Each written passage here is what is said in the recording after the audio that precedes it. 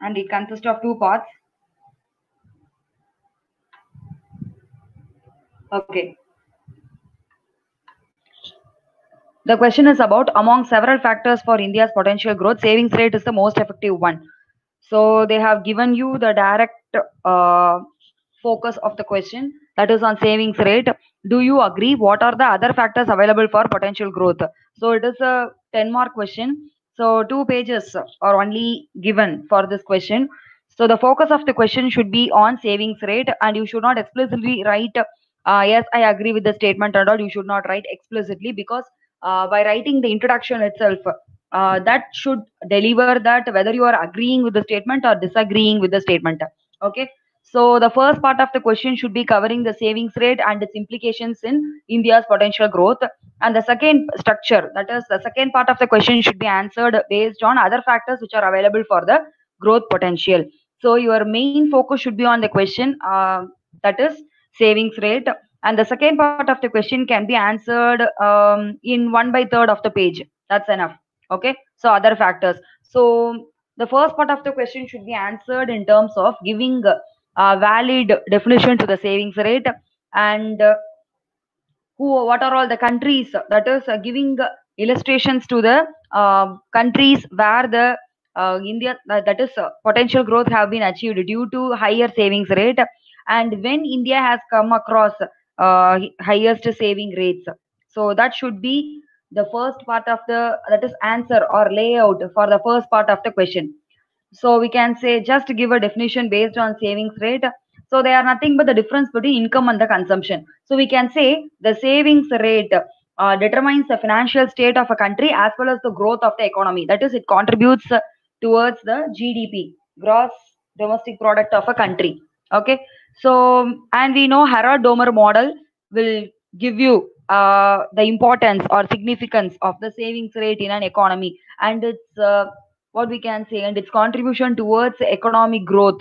Okay, in a economic growth of a country or a nation. Okay, so we can say this is a vicious cycle. So if savings rate increases, investment also will increases. Again, the savings rate will increase, and it will ultimately contribute to the growth of a country. That is, it will contribute higher percentage or higher proportion to the gross domestic product of a country. So we should give a brief introduction on the savings rate and the significance of the savings rate too. Okay, so you can see here for the savings rate significance, you can illustrate, that is, you can give the answer in terms of points or in a paragraph. While we are writing about pros and cons or significance or measures, you have to answer it in the form of points. Then it will give the clear way of representing an answer. Okay, so whenever we are giving definition, you can write it in paragraph, but in terms of measures or pros and cons or significance or role, okay, you have to give it in point wise. Then only it will clearly, what we can say, represent your ideas in the paper. Okay, it will help the examiner too to correct the paper. Okay, because a neat presentation is also needed to deliver our points. Okay, so based on the significance of savings rate, I have given certain examples of China and also India. We can say during the period, that is fiscal year from 2001 to 2008, for almost 7 fiscal years, India reached highest growth savings during the period due to the contribution of savings rate in a higher proportion during those years. Okay, so and also now we have to answer the other factors which are needed for the growth potential, and also you have to give some what are the types of savings. We can say physical saving as well as the financial saving. Financial savings includes all the investments, FDI, FPAs, anything can be included under financial saving. But in terms of physical saving, we can say gold, commodities, and real estate, land. Okay, so what are all the other factors for growth potential? So it is a 2-page question. Okay, just a 10-mark question. You need not explain briefly all the subheadings here. So for gross capital formation, infrastructure, regulation, research and development, automation, ease of doing business, stability in politics, you don't need to illustrate everything in a brief manner. Okay, as it is a 10-mark question, this is itself enough. Okay, so you have to divide the question into 2 parts. First one should consist of the focus of the question on savings rate. it should cover 2/3 of the page, and the second part, other factors, should cover just 1/3 of the page. So as it is a 10-mark question, you don't need to explain all the subheadings in a brief manner. Okay, if possible, you can just write the explanation in just one line if possible. Okay, so if you think some other factors are very important, like gross capital formation, regulation, infrastructure, skill training, you can, or ease of doing business, you can substantiate either 5 headings in a brief manner, and all the other headings as apart from these are all the factors which are responsible for the India's potential growth. Okay, this is also a way of representing your answer. That's all. Shall we move on to the second question? Okay, the second question is about account for the failure of manufacturing sector in achieving the goal of labor-intensive exports rather than capital-intensive exports. Suggest measures for more labor-intensive rather than capital-intensive exports. Very good question. As after the post-COVID economy, we are facing this in a huge manner, we can say. The Wire or the Indian Express article will help you in reading about the post-COVID-19 economy, especially in terms of manufacturing sector. Also, you can refer to the Yojana book, I think so, February edition, based on post-COVID-19 economy. That will give you a clear-cut idea to answer this question. Okay, so this question has, we can say, 3 parts, because first you have to give your answer for failure of the manufacturing sector. First thing. So first thing is on failure of the manufacturing sector in terms of labor-intensive exports. Okay. Second, you have to mention about what are all the what we can say role or significance of the labor-intensive exports than capital-intensive exports. Third part should contain the measures which can be taken by the government to promote labor-intensive rather than the capital-intensive. Okay, because labor-intensive will involve employment.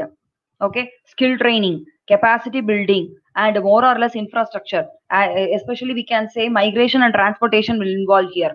Okay, so just to give a brief introduction in terms of manufacturing sector's contribution towards GDP, because always we can say after 1991 reforms, our agrarian economy jumped or shifted to the service sector economy, that is tertiary sector, without what we can say, without coming across or shifting towards the secondary and then tertiary. So we have jumped from primary to the tertiary, and we lost the secondary sector here. So that's why till now India is lagging behind the manufacturing sector. As per Index of Industrial Production data has suggested that industrial output has reduced by 1.9% as in the case of 2020 November month, during November month, because of the COVID-19 impact. Though we can say when the manufacturing sector is given importance and when it get boomed, then we can say unemployment will not be a havoc to our country, and we can bridge the gap between primary and the service sector, and we can bridge all the inequalities in our country through the enhancement or improvement of manufacturing sector. Okay, that's why the emphasis on Skill India or Make in India or Atmanirbhar Bharat, self-reliant economy, has been always in focus in our country, because manufacturing sector has a higher multiplier effect in employment as well as growth. If we rely on our own manufactured products, our GDP will increase and our external commercial borrowings will get reduced, and we can say our fiscal deficit will also ultimately will get decreased. Okay, so we can, but in our country, the powerhouse for the growth engine, that is the manufacturing sector, has not achieved its reasonable target till now. Okay, that's why the government has been taking all the necessary steps starting from 2015, we can say. Okay, so what are the reasons for the low labor intensive exports? So this is the second part of the question which should be answered, because regulatory burden were there. Okay, where more regulatory norms were there, because we have started our reforms, that is LPG reforms from 1991, from license launch to competition commission. Okay, so we can say we have more regulatory burden like customs duty. Okay, not that is inaccessible to IT or ITES. So more regulatory burden were there, and that is we can simply say ease of doing business infrastructure is very much less in terms of legal or legislations. Okay, limited access to the low cost finance, underdeveloped skill set of the workforce, because manufacturing sector is the place where you can see the skilled and the unskilled. That is, unskilled laborers will have more contribution than the skilled ones, as not unlike in service sector. So underdeveloped skill set of the workforce were there, and digital and physical infrastructure is lagging in our country. Okay, that's why government has been improving e-commerce platform and all to improve the digital infrastructure, at least in our country, to promote the manufacturing sector. Especially we can say MSMEs, medium, small and micro enterprises were there, no? Okay, so manufacturing sector has recently in the budget 2020 to 21 has proposed their near term and the long term strategies to promote their higher contribution towards GDP. Okay, so we can say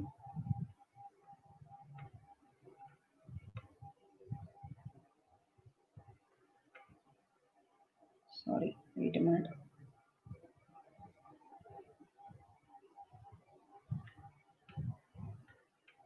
Okay, and we need sector specific issues to be addressed, and also we have to put forth the short term challenges as well as the remedial measures to those.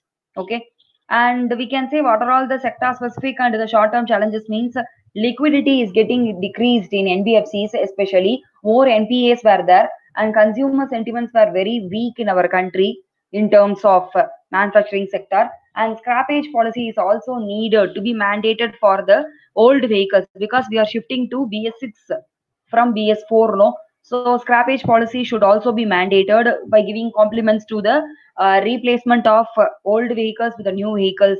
Okay, these are all the short-term challenges and sector-specific issues we can say. And also we have to reduce the customs duty in terms of metal industry, and MSME sector should have simplification and automation of GST and other regulatory norms. Okay, that's why we can say Mudra Yojana and all have been introduced to promote MSME sectors. But till now, we can say the simplification and automation of GST will also reduce the burden on MSME sectors. And what are the measures we have to give for more labor intensive than capital intensive means? Indigenous research and development capability should be introduced in our country, because we have to reduce our dependency on the imported technology and on other developed economies like US. Okay, and ease of doing business should be enhanced, as we have already told that through simplification and automation of reforms like GST. Okay, and also ease of and manpower skilling should be done through Pradhan Mantri Kaushal Vikas Yojana Skill India campaign. Okay, and digitalization of the manufacturing sector should happen through incentivized sustainable practices and solutions. And also now we are giving more importance to the production linked incentive schemes, okay, in order to promote our manufacturing sector in terms of after the COVID-19 impact in our country. Okay, so that is the structure of the question, where it should be answered in three parts. First, we should give the contribution of manufacturing sector as of now in India. Second, the reasons for the lower that is labor intensive imports, and what are all the measures should be given to improve the labor intensive exports than the capital intensive exports. Okay, so that question is based on ethics. So this is also a very explicit question, and you have to think it, you have to give logical reasons behind it. So the Right to Information Act is not all about citizens empowerment alone. It essentially redefines the concept of accountability. So RTI gives the clear linkage between independence and accountability, we can say, because the November 2019 a judgment was given by Supreme Court that the Chief Justice office will also come under the ambit of RTI, because we know all the public authority like a Prime Minister's office or President office comes under the ambit of RTI Act 2005. The independent or integrated judiciary was not under the what we can say purview of RTI.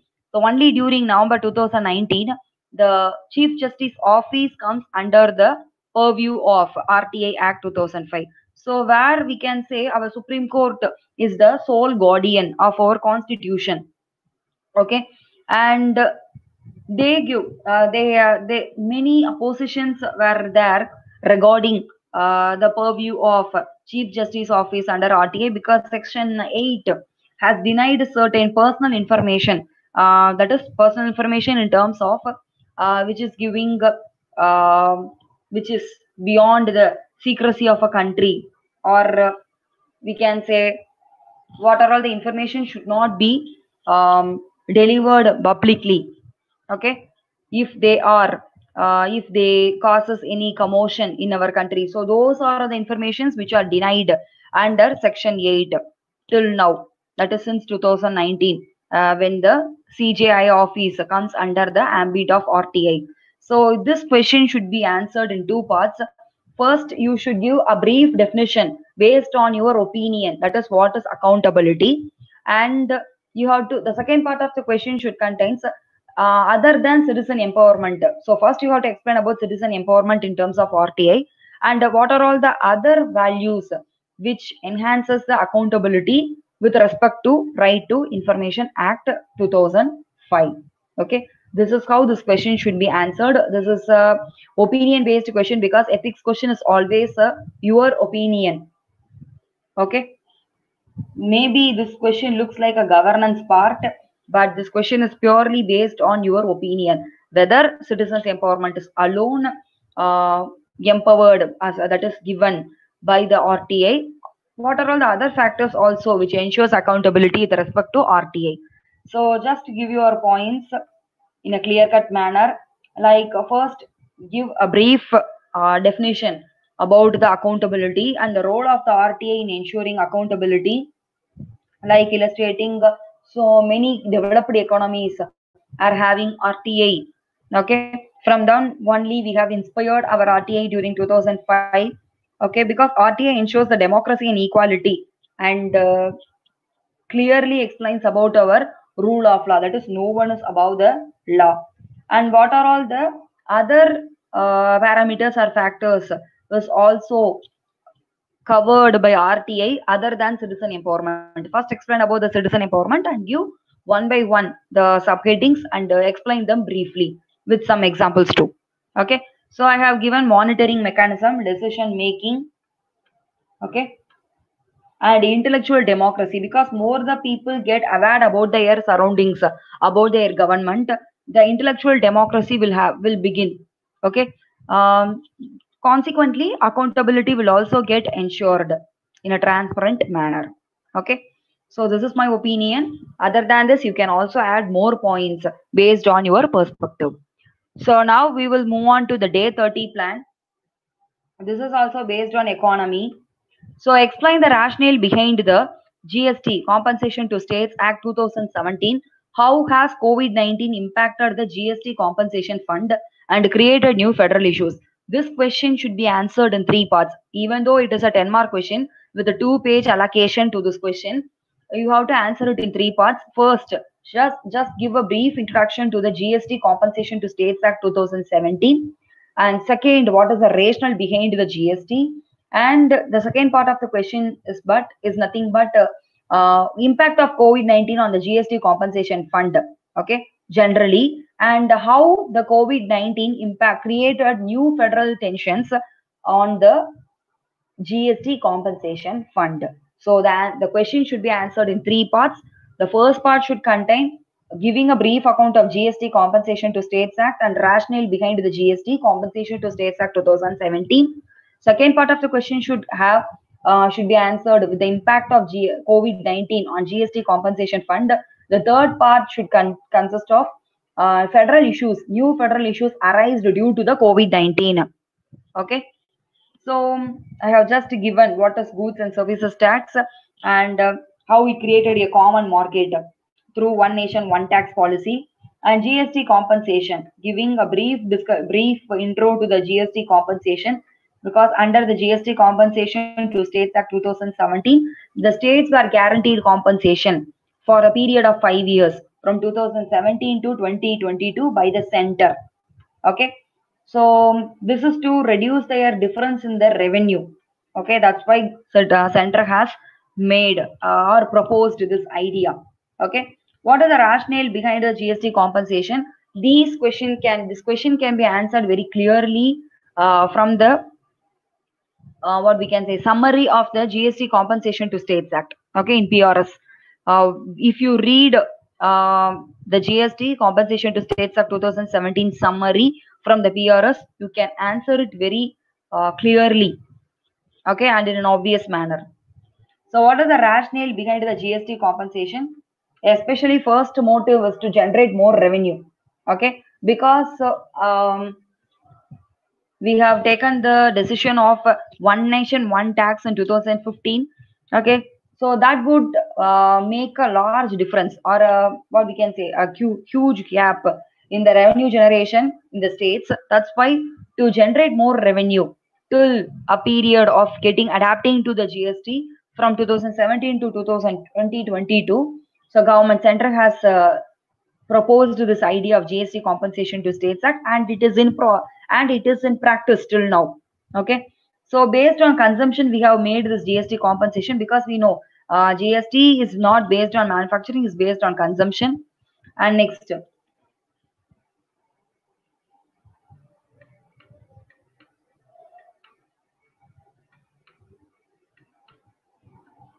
delivering the idea of compensation to the states. So these are all the rationale behind the GST. You can also add more points based upon your opinion on reading the PRS, on reading from the PRS website. An impact of COVID-19 pandemic. So recently in 41st GST Council meeting, the Union Finance Minister has asserted that Central will not be able to compensate the states, because already we were in a what we can say financial stress due after the COVID-19 pandemic. So that's why center has delivered, or we can say center has clearly put forward their stand. Okay, so GST revenue also get declined due to the COVID-19 pandemic, due to the strict lockdown. Okay, during that time, what are all the new federal tensions arised due to the impact of COVID-19 on GST compensation? States were giving their opinion that even before the pandemic, that is during August to September 2019, the center has delayed their compensation fund to the states. That was one of the very, what we can say, priority answer given by the states. Even during below the lockdown, the center has delayed their compensation fund. So this is not only due to the COVID-19 pandemic, the center has done even before the lockdown, strict lockdown. Okay, and several states we can say like Tamil Nadu, Punjab, Puducherry, okay, Kerala have raised their complaint on the center for not giving GST compensation, because already we know the states were in great financial crisis, because they have to spend or contribute higher percentage on the health sector. Okay, as it is the need of the hour at that time, and the finances of the states were under, that is center delayed the compensation fund even before the lockdown. That is also one of the reason put forward, that also raised the federal tensions between the center and the states. Okay, so what should be done by the center? That should be the, what is the what we can say measure to be taken by the center should be your conclusion, because it is just a 2-page question. So after answering all the what we can say the focus of the question, like first one is about the rationale behind the GST, and impact of COVID-19 on GST compensation, and we can say the impact of the COVID-19 in creating or arising new federal tensions. So the conclusion should be, what are all the measures should be taken? So the center has to take a cooperative mechanism in giving GST compensation fund through monetization. So that is direct monetization, like borrowing from RBI directly or borrowing from the financial markets. That is the only scope for the center to avoid this federal tensions to a greater extent. Okay, so the next question.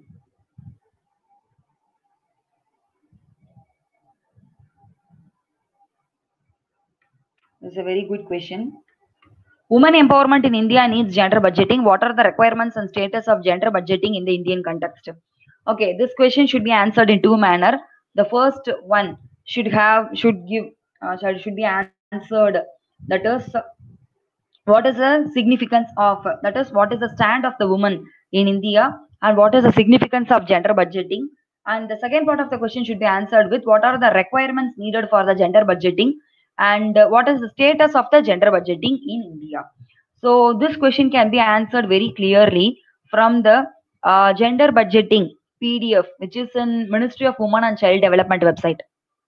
Okay, just if you search it in Google in terms of gender budgeting in India, you will get a PDF from Ministry of Women and Child Development, where you will get all the details from 2001.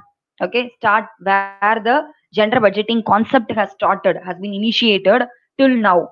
Okay, so that is a very authenticated source to write this answer. Okay, as per 2011 census, 48% of the India's population has been occupied by women. So women were behind many social indicators like health, education, economic opportunities, everything in India.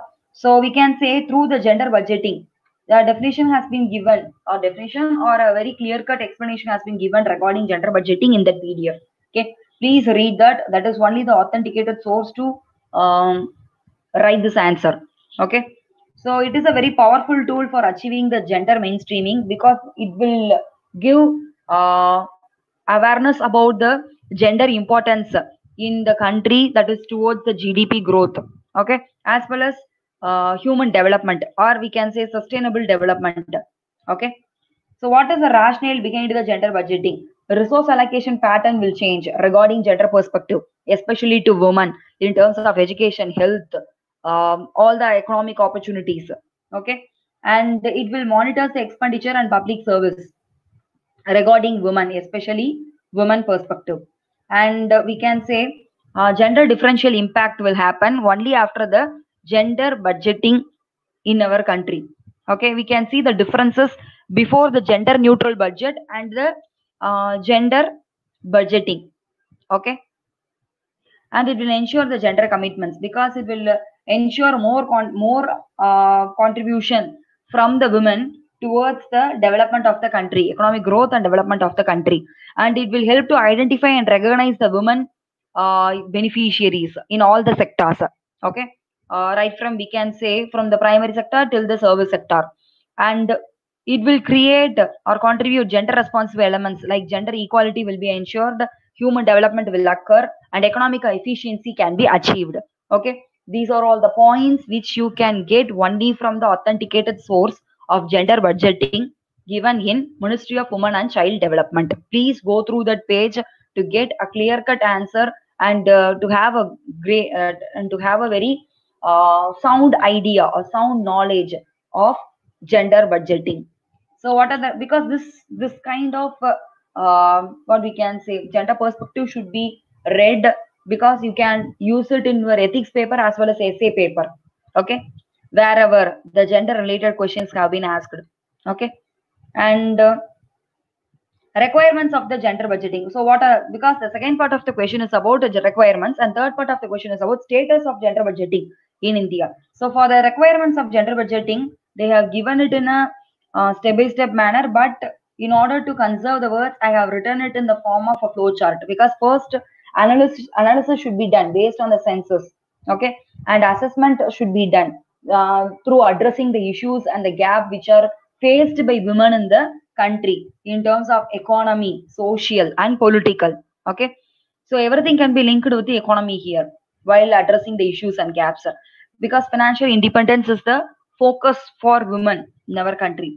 And adequacy of the budget allocation, whether the amount which have been allocated for gender perspective is adequate when compared with the previous year's budget allocation.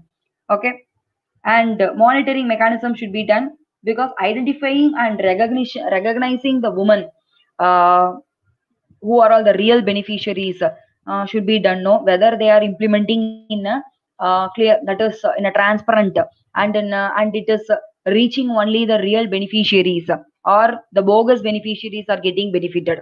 Okay, assessment of the impact at last to enhance or improve our gender budgeting in the future years.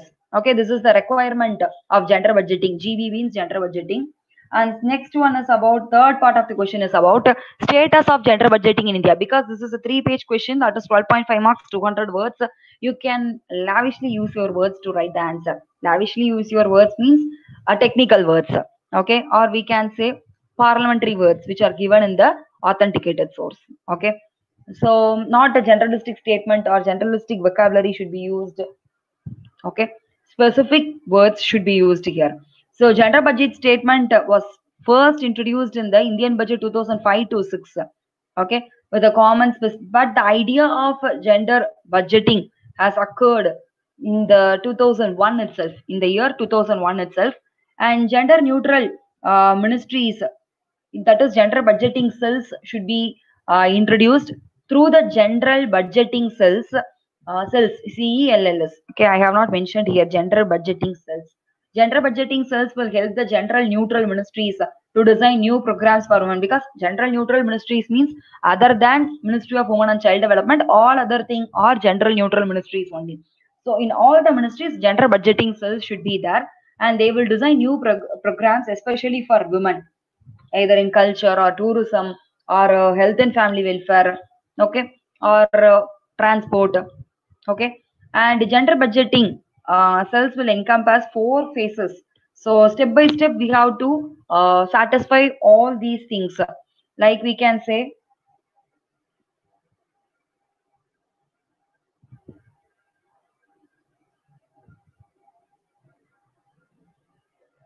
knowledge building and networking, institutionalizing the process, capacity building, enhancing accountability. So these are all the 4 sequential phases which has to be clearly satisfied one by one to promote gender budgeting in India.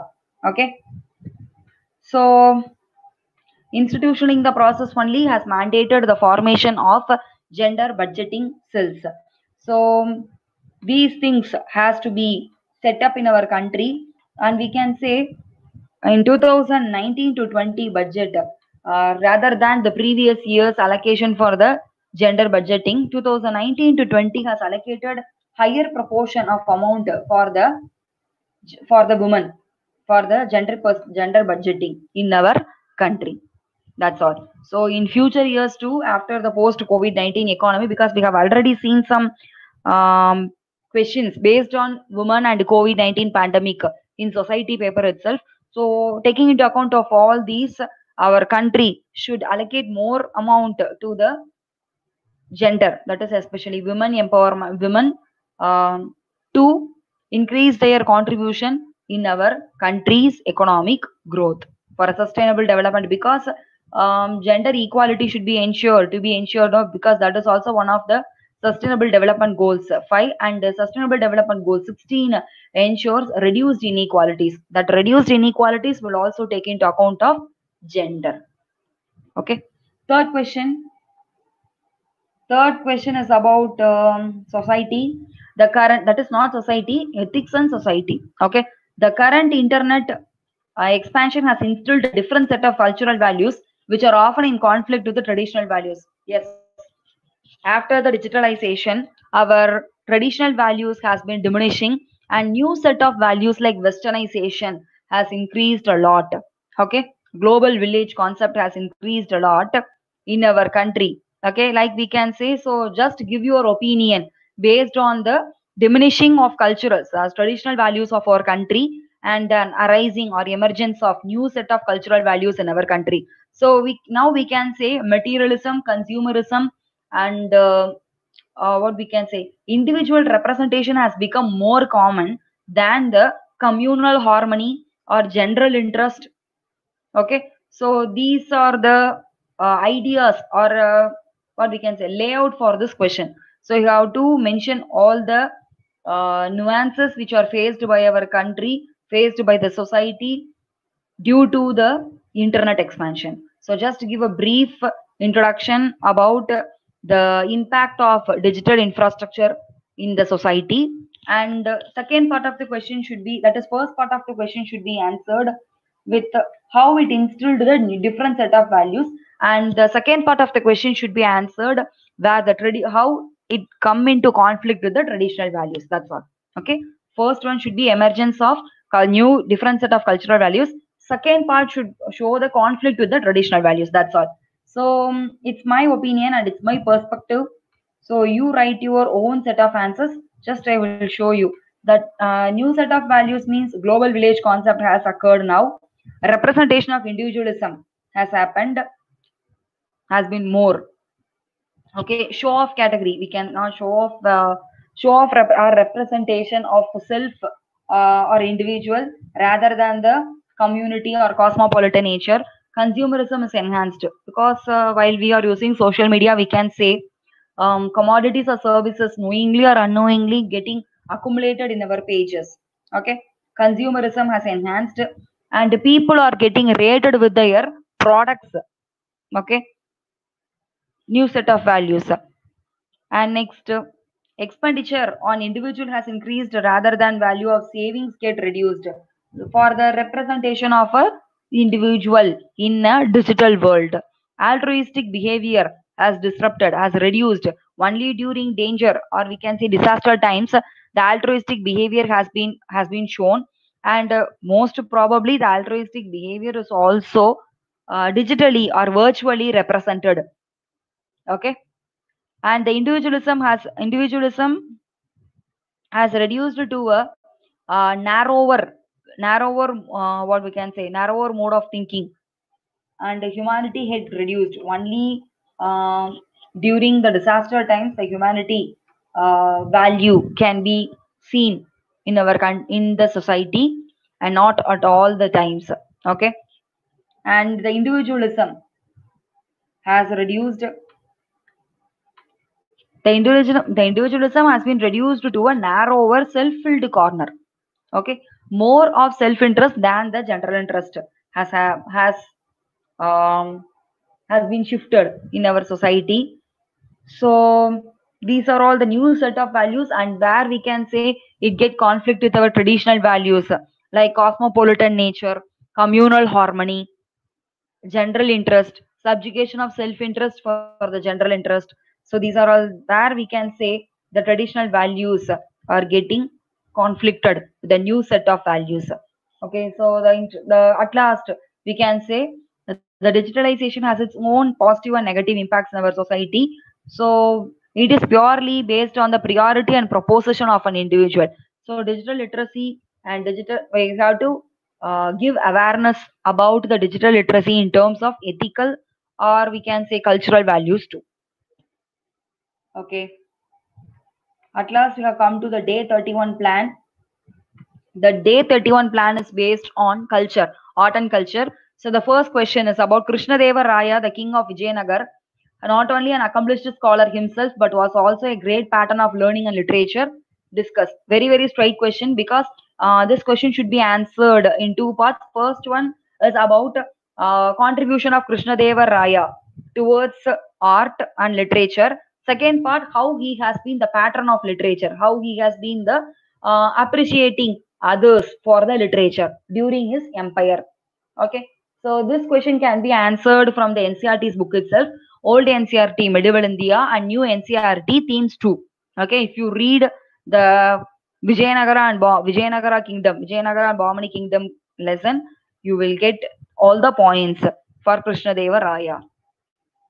Okay, the first part should consist of how he has been an accomplished scholar. So he was known as Abhinava Bhoja. He was well versed in Sanskrit, Kannada and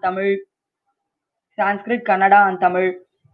He wrote many drama, that is play, as well as his Telugu work Amukta Malyada was a great one, and his Sanskrit work like Madalasa Charita is also a notable literature.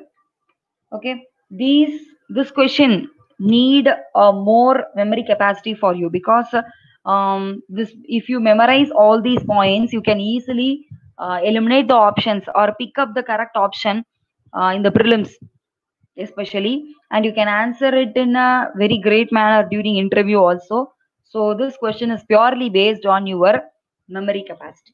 So you have to revise more and more of Vijayanagara and Bahmani kingdom, especially while you are answering, creating a template for your art and culture. You should revise more times. Okay, then only you can write the answer in a within 7 to 10 minutes for this kind of question, because this question specifically needs all the important works, okay, important contributions of Krishna Deva Raya towards literature. So where you have to clearly write his work, his contribution. Okay. Second part of the question, great pattern of learning and literature, where you have to give about his Ashtajigadas. Everyone will know. Okay. Just if you go through the Vijayanagara kingdom itself, you will write about the Ashtajigadas, because his period was known as the golden age of Telugu literature. Okay. Allakani Peddana was given the title Andhra Kavita Pitamaha, and also a Sanskrit scholar. Also, we can say, wait a minute, a Sanskrit scholar Vaisatrita, who was his Rajaguru, okay, noble minister, also wrote Nyayamrita, which was against the Advaita philosophy, and many works has been done by him, and also he has patronized the Kannada poet like Timmanna also. So these are all the things you have to memorize frequently, write the answer within the short period of 7 to 10 minutes. Okay, this question is more of your based on your memory capacity. So you have to read and revise frequently from the themes 2 as well as old medieval India. Okay, next question. Next question is a analytical or logical question. Okay, this doesn't need more of memory and all. Okay, if you know the concept of our Indian civilization, you can write it well. The ancient civilization in Indian subcontinent differed from those of Egypt, Mesopotamia, and Greece in that its culture and traditions have been preserved without a breakdown to the present day. Because in this question they are asking you to comment. Okay, so you have to give the pros and cons as well as the measures. Okay, it is 12.5 marks, means you have to write it in 3 pages almost. So this question is about our Indian civilization has not breakdown its values even today. It has been preserved.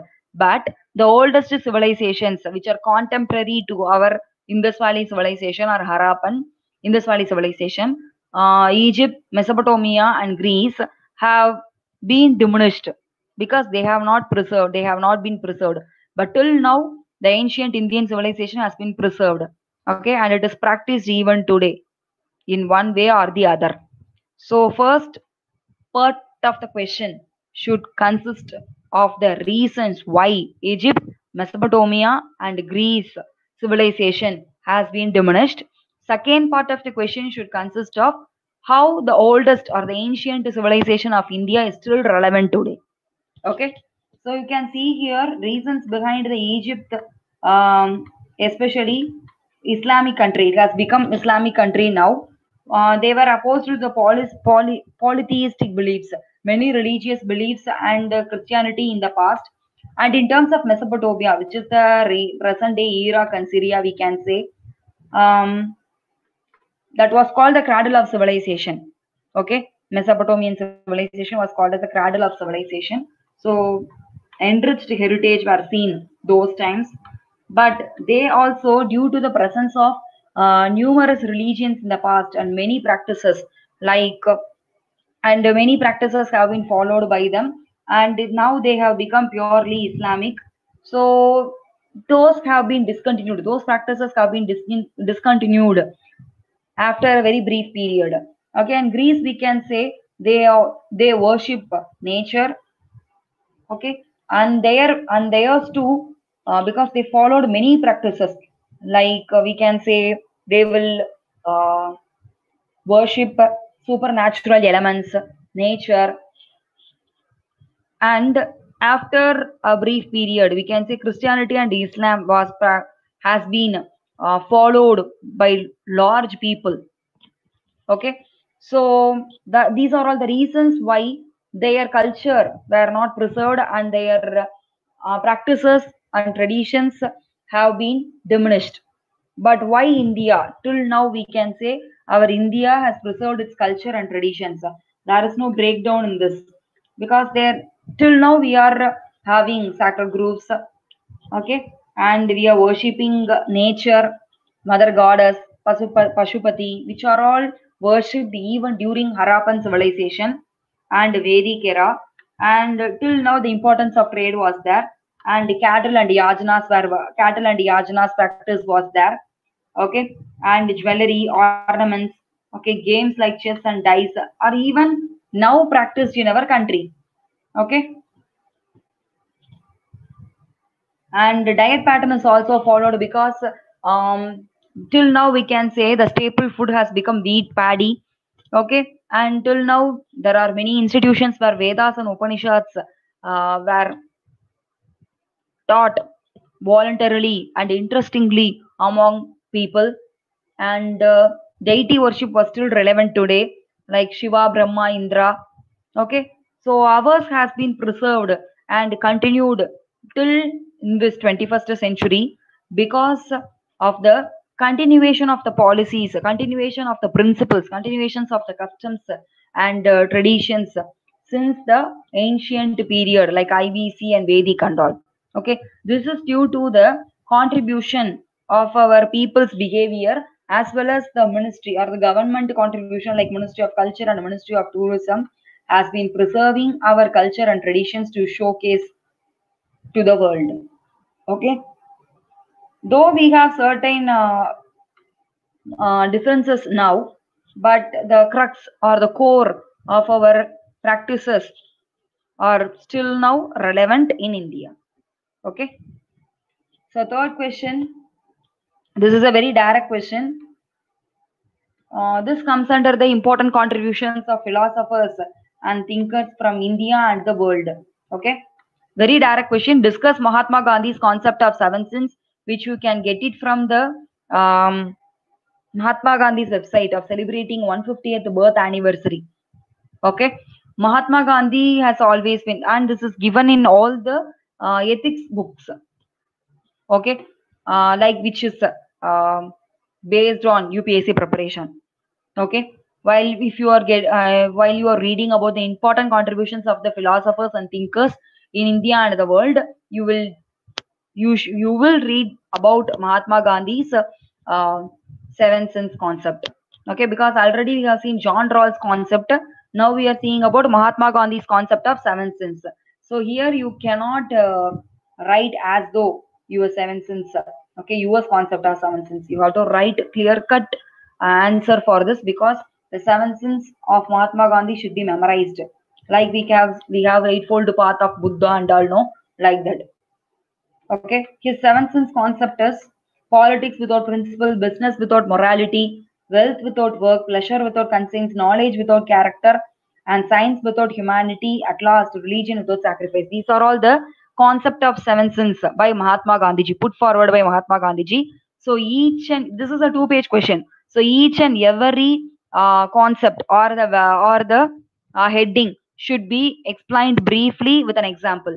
So I have given my perspective here. For example, if you see politics without principle, we can say without public welfare should be the principle underlying for the politicians or the political party or the ruling government. So which can disrupt that means example corruption and bribing will disrupt that. Okay, and religion without sacrifice, if you see rather than superstitious beliefs or practices, the motto or the vision of religion is to, or we can say the basic root of religion is to promote compassion and dedication to public service among the people. But now we can see untouchability. For example, we can say untouchability, black magic, communal triads. These are all the things where we can say as a consequence of religion without sacrifice. Okay, knowledge without character, we can say terrorism. Okay, and business without morality, we can say capitalism. wealth without work, theft, crime.